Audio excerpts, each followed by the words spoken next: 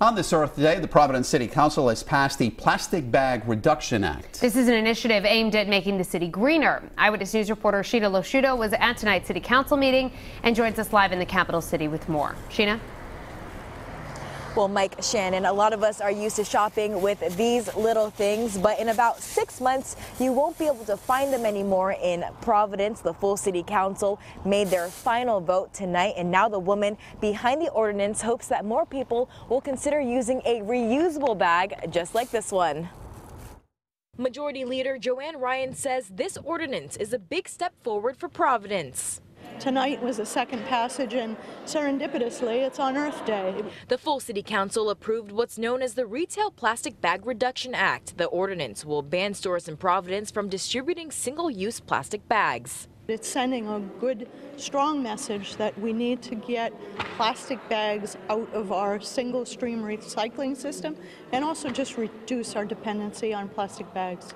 Local businesses have 6 months to make the switch to either paper bags or reusable bags, which means you may have to buy some at the checkout. And you might still see plastic bags at stores, but this new ordinance requires them to be 100% recyclable. Ryan says those can be used over and over again, too. We live in a disposable society, and it's too bad. Another version of this ordinance passed last year, but Mayor Elorza vetoed it. Ryan says this time around, the ordinance includes education opportunities for the community and businesses. The Office of Sustainability will work with retail stores to help them transition.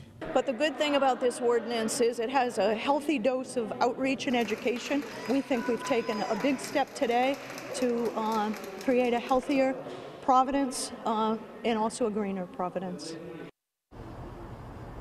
Now, in 6 months, when this ordinance is in full effect, any store that is caught using a single-use plastic bag could face some fines. And we did check in with the mayor's office tonight. A spokesperson tells me that the mayor will be approving and signing this ordinance as soon as it gets to his desk. Reporting live in Providence tonight, I'm Sheena Losciuto, Eyewitness News.